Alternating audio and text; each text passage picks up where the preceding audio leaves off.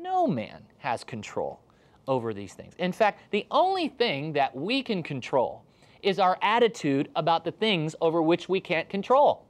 That's about the only thing that we can control, because we've all seen how life can just tsunami us.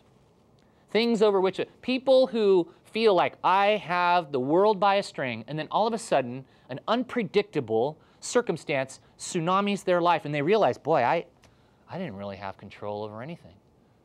But what God gives us the free will to do is to control our attitude over the things which we have no control.